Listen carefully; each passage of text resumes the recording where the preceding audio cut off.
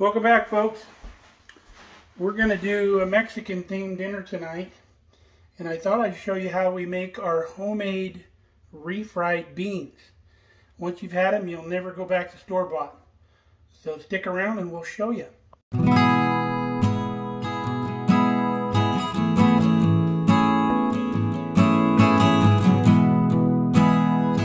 Alright, so first thing we're going to do is we got our skillet I've been using today. I used it for my potatoes and my eggs and all that, but we're going to use it again.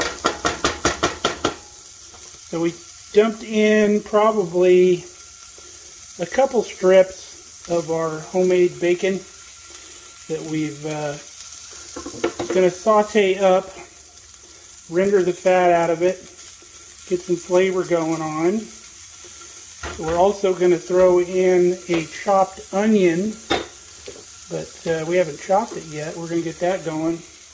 And then we're going to use a can of our canned pinto beans.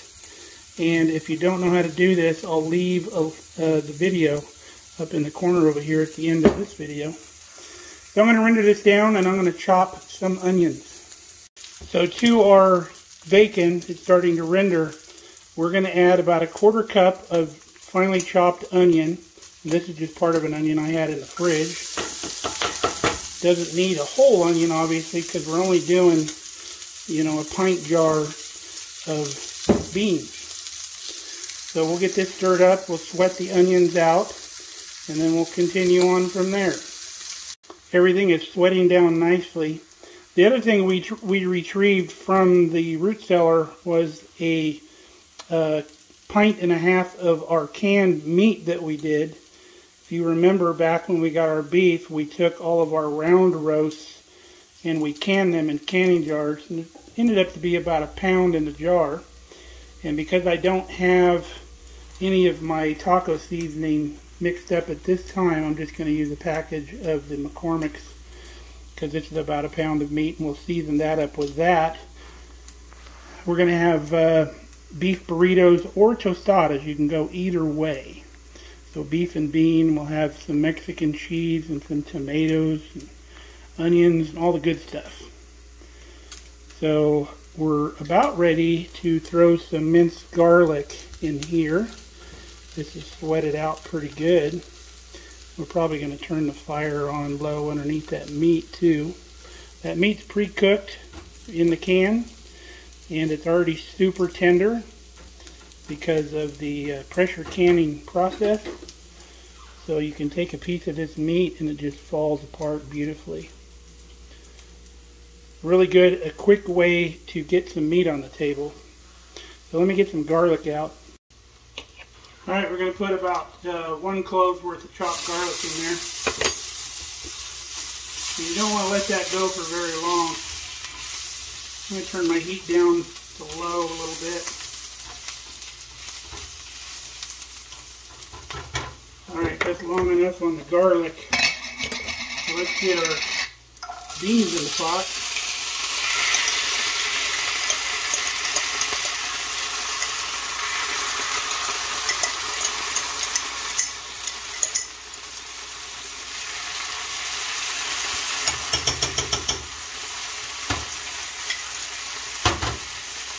Alright, let's get that stirred up. We're going to add a little bit of moisture to the pot or to the pan.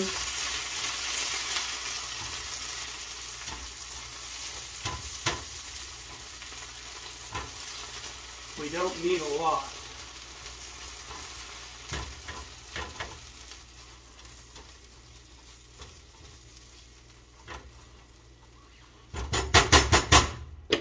So let me get a little moisture. We'll rinse this bean.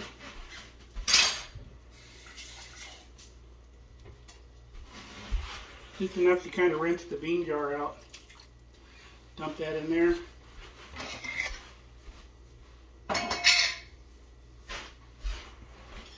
So we'll bring this up to a simmer. And then we're going to kind of start mashing those beans up, because we don't want the whole beans. Some of them will be whole, some of them will be mashed. And by mashing the beans, you're going to thicken the consistency of the beans.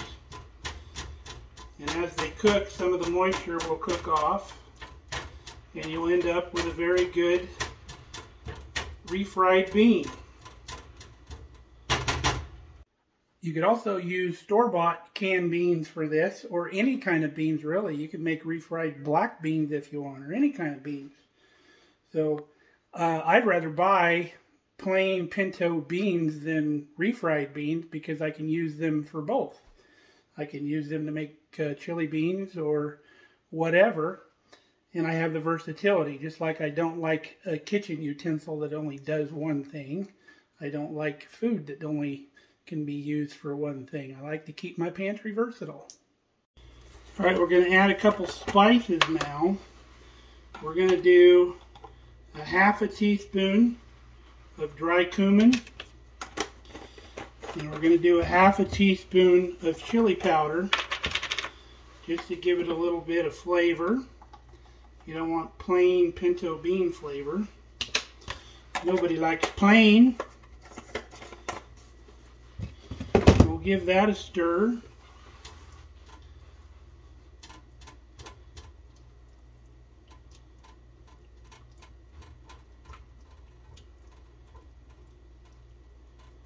Alright, we'll bring that up to a simmer. Now, doesn't that look tasty? I think it does. We're going to add a little bit of salt.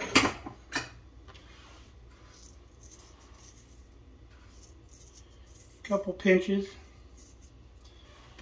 And then a little bit of black pepper.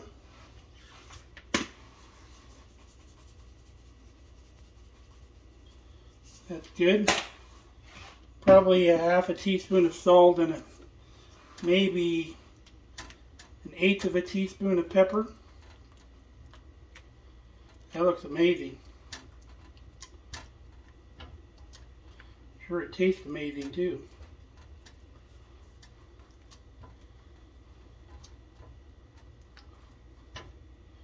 So we're going to bring that to a boil. It won't be long.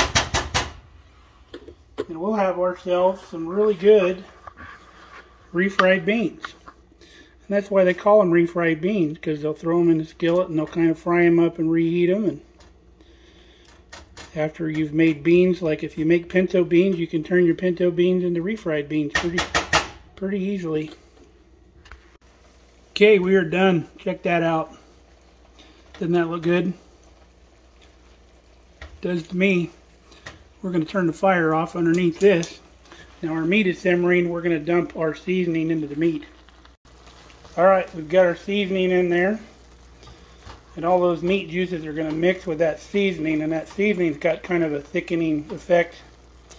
I think they put a thickener in it. So we'll mix all that in. And our burrito meat will be done very shortly. Starting to put some of our accoutrements together. We've got some onion chopped up, got some sour cream out. If you're going to make Mexican, you need Mexican cheese. That cotija cheese is the stuff. Let me tell you, it crumbles up real nice. You can just crumble it up with your fingers. It's really, really good. Very good, like if you're going to do like a bean dip with this. Float some green taco sauce on top of that, and then coat it and top it with some of this cheese. Fantastic bean dip. Okay, Kelly's home, so it's dinner time. There's our beef. There's our refried beans. And all of our goodies over here. Like I said, you can make tostadas, burritos, whatever. Throw in some lettuce, you can make tacos, but I'm going to do burrito tonight. So that's a quick meal out of the pantry, folks. It doesn't get any quicker than that. A really good meal. So stock that pantry up and you won't have to worry about spending all day cooking. So come back and see us next time. Till then, stay safe, stay healthy. We'll put a couple videos over here for your viewing pleasure. Love you guys. Bye.